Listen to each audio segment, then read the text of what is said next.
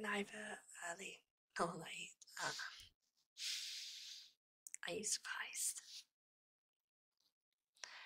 I would have thought that after last time you would understand just how skilled at the disguise I am. I certainly hope I look presentable.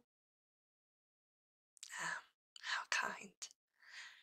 After all the research I did on you, I have a bit of an idea about your preferences. I decided to design my disguise along those lines.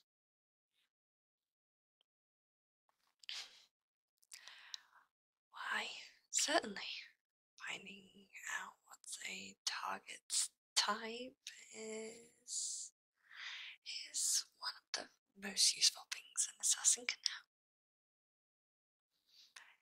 If I hadn't wanted to speak with you alone, when we first met, I would have instead likely posed as an admirer and seduced you instead. People are at their most vulnerable when they're head over heels for someone.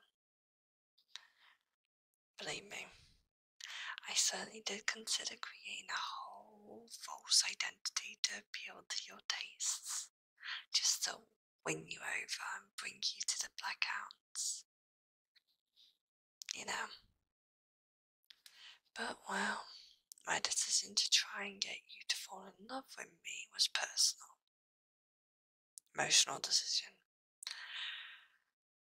It wouldn't really satisfy that side of myself if you fell in love with an act. But I put on for you. Rather than the real me. Anyway, shall we go in? I've already sort of reserved us an outside seat. Hey, it's nice outside. Okay. Yep, just over here.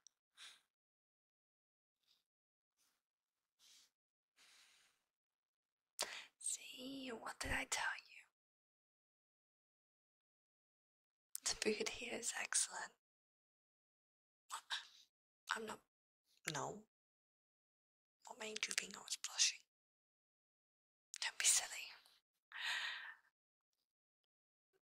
Look, the food here is excellent. Really, it's a bigger draw than the alcohol. The owner apparently once had loftier ambitions, but had to settle for owning a small tavern like this one. Of course, I imagine you don't visit taverns often.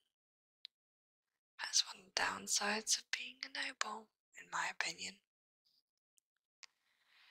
Everybody expects you to eat and drink the very best, but that's all you ever get. No variety. I'm fortunate in that regard. As part of a noble family, I enjoy the finer things, but when I go undercover as an assassin, I can experience a whole other side to the world. Yes, I suppose I'm romanticizing it a little. It's hardly a glamorous job.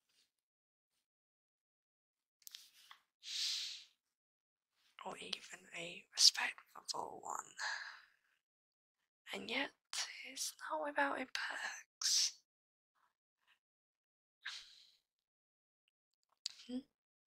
Oh, it's not as romantic or mysterious of a story as you might expect. It's not like I was raised just to kill or anything like that. No.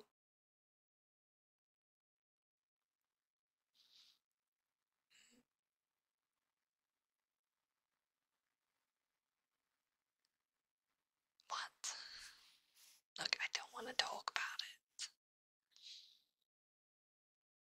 It's just personal. As you can imagine, my upbringing was not without its difficulties. But we all come through those. It makes us stronger.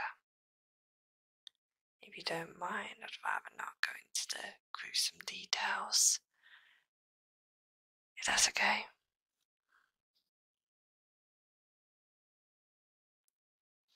Rest assured, I'm not the same person as I was growing up.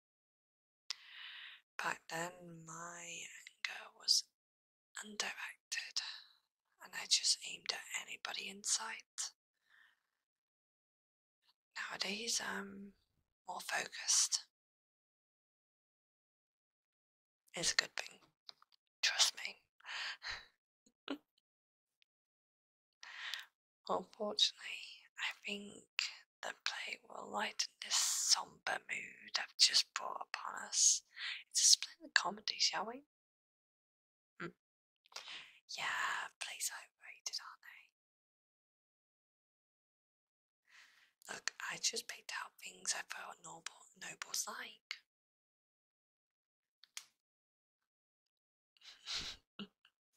Oh, you're not like the others. Okay.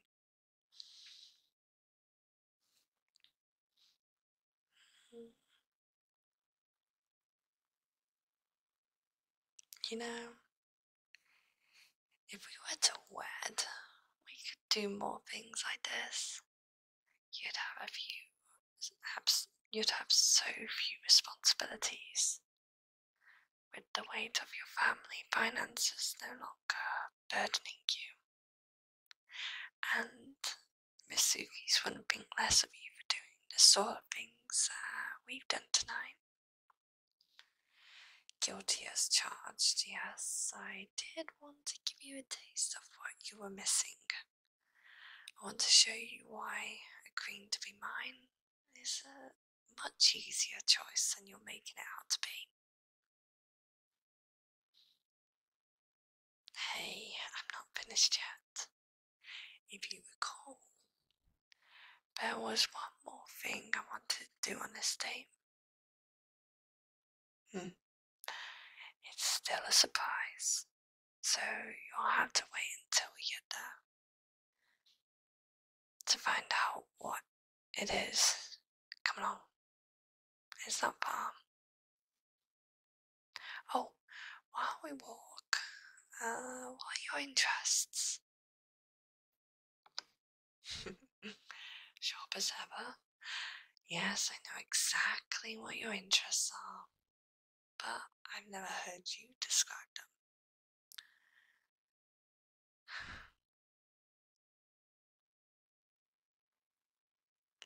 There's much you can learn from someone based on how they describe the things that are important to them.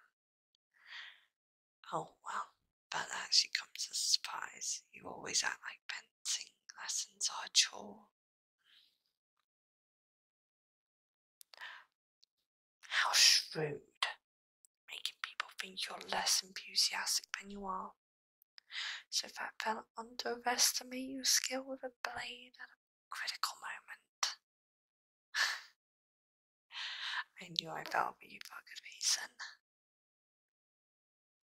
But are you sure it was wise to tell me that? Although I do insist I won't harm you, you really would be wise to consider me the greatest threat to your life currently. I don't hear that often. Not from people who know who I really am. Why do you trust me? That is so like you. You say something so cunning, followed immediately by something incredibly naive. Well, naive may be fair. Optimistic, I suppose, would be the better word. I find it so enchanting. You're someone cunning enough to earn my respect, but you also very much have a wholesome, hopeful side. I lost touch with that side of me a long time ago. I can't help but think that you could complete me. Oh, but we can talk more about such things later.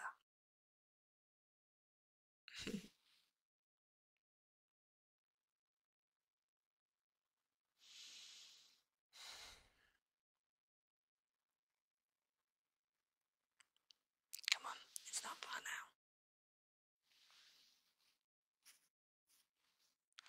You know, we should try and figure out a sort of schedule, where we can regularly meet here and just, well, do whatever comes to mind. This way, we don't have to fear scrutiny or intrusion. Oh, and here's the best part. Come here, come here. We get to spend more time together. Oh, come on, that is the best part. Stop toying with me.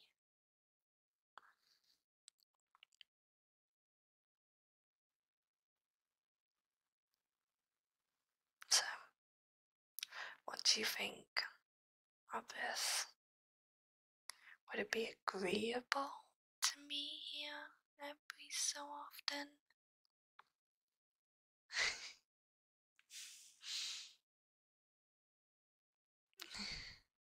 I'm glad.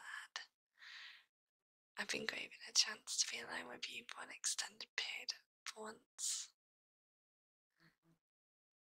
No more of this sneaking around, stealing little moments where we can.